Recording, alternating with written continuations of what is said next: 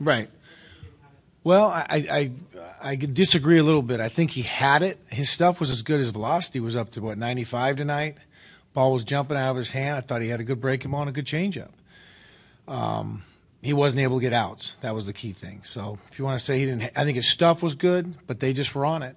They were on it and, left some pitches up.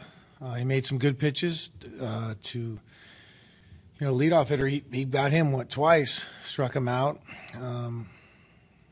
Span, and there were just some guys on him tonight. It was pretty impressive by them coming out and putting it on him. So with the deep bullpen we have and Patrick being ready to go with some length, just wanted to switch it around.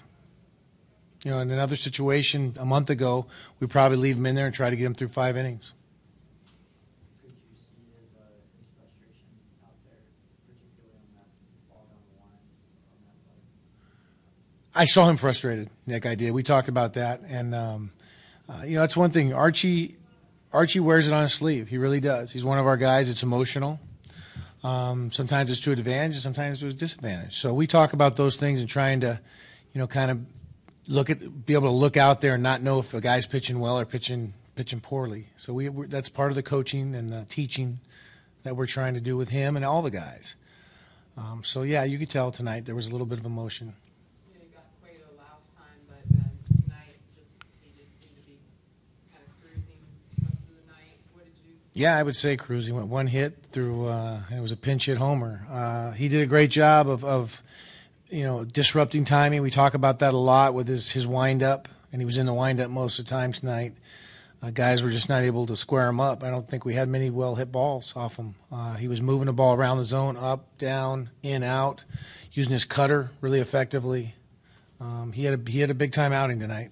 And, of course, when you get a lead like he did, I think he felt really comfortable. And our guys got caught back on their heels, unfortunately. So it's more that having to be bullpen than I think Archie went 30 pitches in the third. He threw a lot of pitches, and it would have been tougher, Nick, to do it if we had our bullpen a month ago and we, had some tough outings before that, But at some point, you do things also to flip it around for the guys on defense too. Somebody try something different, left-handed pitcher, see if that helps. And I thought Patrick did a great job tonight. Great 3 innings, gave up some hits. Some guys got on, but he got the double play ball and just pitched around it. It was very impressive and felt his velocity was up also. But our right-handers really had a hard time tonight pitching to that lineup. Nice way for O'Brien to get his first at-bat. It was. Pete, he just does his job. He works hard during BP. With Herman breaking his hand, he went to Sherrills today and said, hey, I want to get behind the plate and be our third guy. So that was impressive. He's been working back there. You saw him between innings. And when he's called upon, he's ready. And he's had some home runs off some really good pitchers up here. So that was impressive. You're right. Were you surprised he went to Sherrills and said that? Or was it...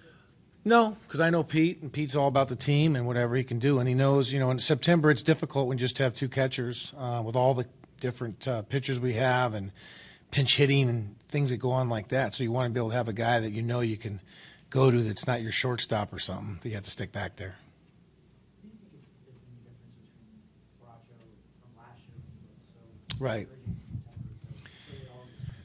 Yeah, it's been a tough year for him. I think so far, hopefully we can do something to get him feeling good about himself and his game before he leaves here. And I know Mike and I just talked before I came in here, and we're going to try a few things and just not really radical things, but just different ways of approaching each hitter and see if it works. Because obviously, it's what's going on right now. It's just not working. Yeah. Well, I don't want to say because let's not give it away. But maybe you'll notice. It'll be a little test for you next time he pitches.